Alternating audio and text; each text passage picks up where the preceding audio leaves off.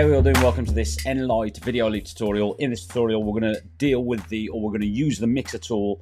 But the way we're going to use the mixer tool is we're going to bring a light flare in, a custom-made light flare. You can get them from anywhere, you know, just Google search light flares or background, scratch backgrounds, just to change the feel of the video footage that you've got, or indeed if it is an image and you make it into a video, then you can use it on the images as well. So I've just got this stock footage in my timeline.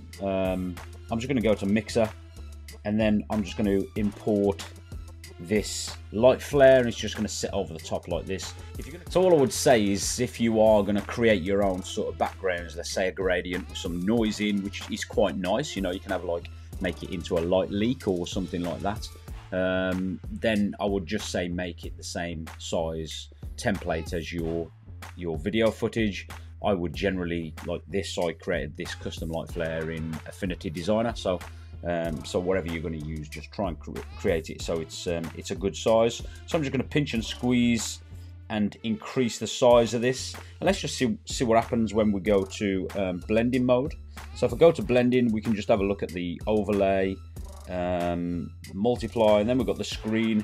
So this is what you could essentially use to you know, you could keyframe and make a sort of a light flare from this using the different blend modes, but generally you're going to want to use either the screen or the lighten with a darker background. And if it was normal, this has got a darker background, right? So if I go to screen here, and then I drag this opacity down a little bit, or the intensity down of what's happening, so you can see my light flare over here is going to move off the screen. I'm just going to increase the duration of that.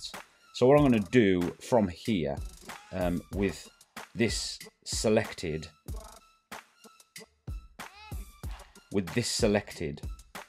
I'm going to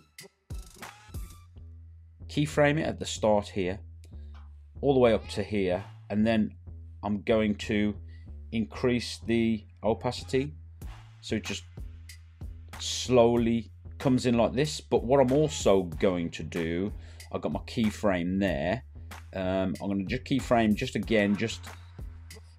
either side of that, and then I'm going to change this and make this bigger so it goes off the screen, and then add the keyframe again.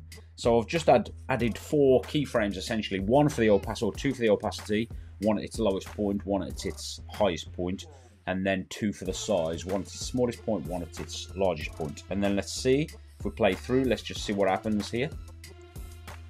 So you can see the light flare quite nicely coming into the background, and it gives you a real nice effect. And I'll leave it just cut off early so we can see what it's like when it's gone. So now the light flare's gone, so you see we sort of lose that effect right away. So there you go, a really simple effect that you can apply, and you can do this with many backgrounds. You know, you can make your own custom backgrounds, just a custom gradient with a real nice bright color on one side and a white or black color on the other side. So it allows you to change the blending mode. But I hope this helped you out. Have a great day. Catch you all soon.